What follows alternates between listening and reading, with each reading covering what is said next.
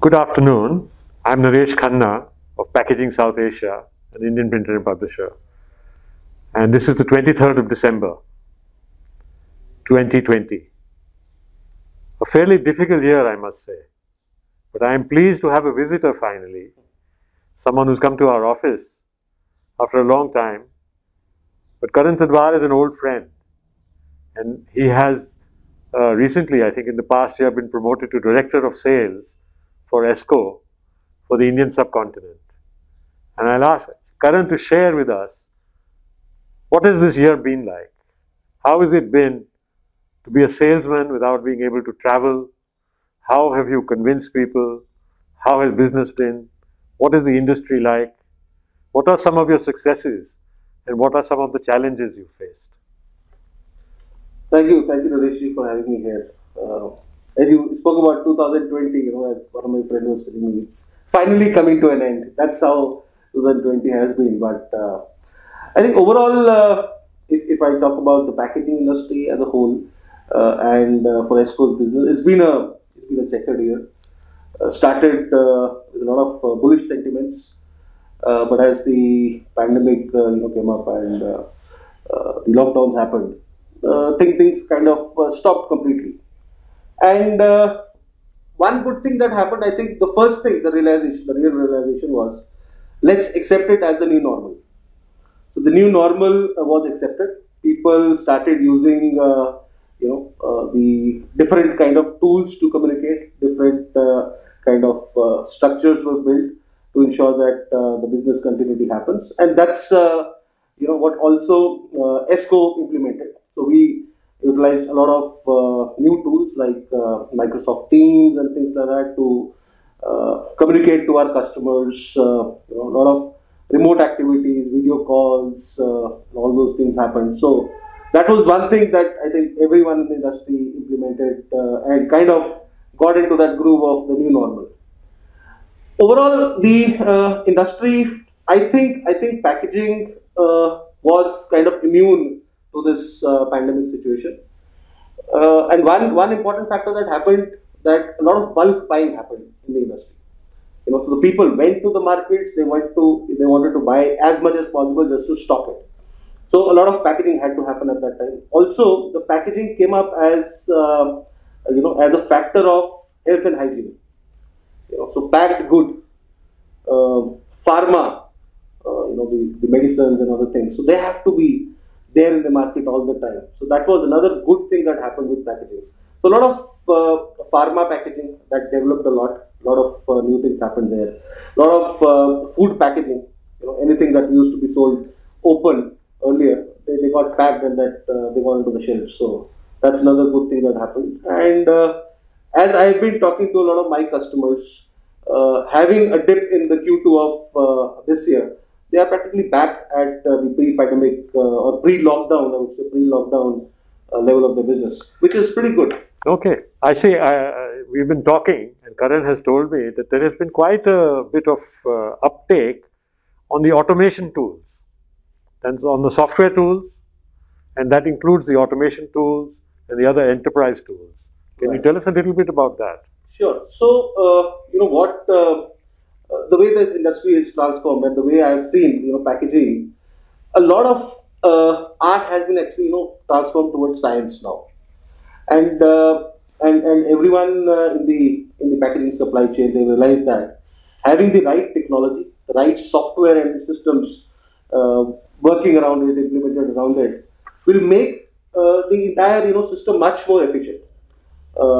And that's where the ESCO systems like automation engine or our online collaboration and packaging management systems like Web Center, they did exceedingly well this year. So a lot of our customers, they implemented automation engine just to ensure that the entire pre-press is much more efficient. People working out of home have access to those systems remotely, and many of the tasks which were more of intelligent tasks where a human intervention is not required can be performed by these systems. And also the online systems where multi-locational customers, they could collaborate easily, they can manage their projects easily. So that's where Web Center again came up as a very, very handy tool. Another one thing that I want to add is, with this no touch policy that happened, One thing that excelled is also the 3D technology from Esko, where people could actually communicate in a 3D structure, a 3D structure of packaging, and any vertical, any kind of packaging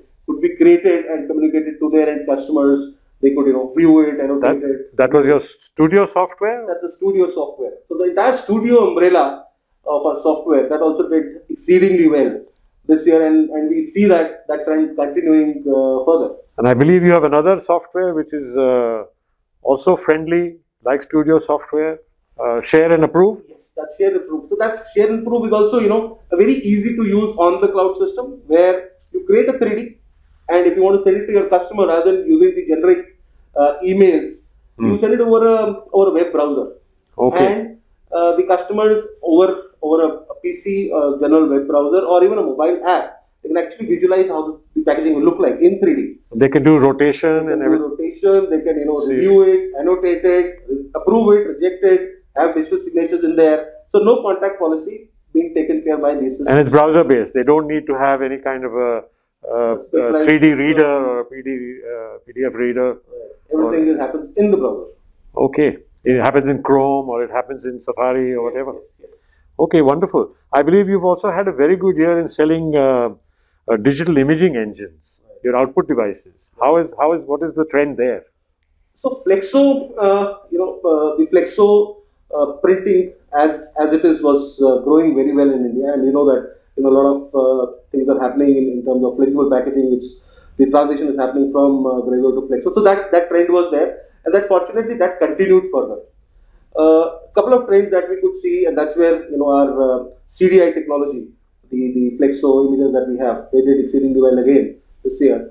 One, we see that the top level trade shops or converters, they invested in the better technologies, in the newer technologies that we came up with, especially the crystal umbrella of systems that we have, the crystal CDI, the crystal XPS that we have, which is a breakthrough technology, simultaneous front and back UV ready exposure, which takes your flexo plate making consistency and quality to the next level. So a lot of those technologies were bought. Apart from that, the other thing that we could see that is the suppliers are getting closer to the final packaging buyers. So tier 2 customers, tier 2 in the tier 2 cities, they bought these flexo imagers. Okay. And also, probably the I would say the upper end of analog trade shops, they also realize that for them to survive in this game, digital is the only mode. They have to go ahead with a digital system, otherwise it's very difficult to survive. So that means overall the trend for flexo growth, it continues, and the trend from analog to digital flexo continues, and the trend from the big metros to the tier 2 and the tier 3 continues. Another one trend that I have seen is, the converters. The converters also are realizing that having a pre-press and a plate making system in-house can give them a lot of control for them to innovate and print as per what their customers want. So that's another trend that we've seen, and there are a lot of converters also who've gone in-house in terms of their pre-flexo, pre-press and plate making system. Okay, thank you, Karan. That's wonderful. Good news. So what do you see in the coming year?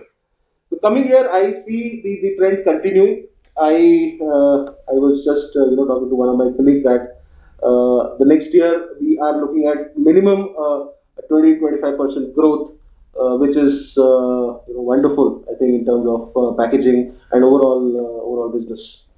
So that's what we foresee now. That's very good. That's news from the ground up, news from the actual person who's out there on the front line, and that is also our perception that by and large packaging and labels have bucked the trend of the economy.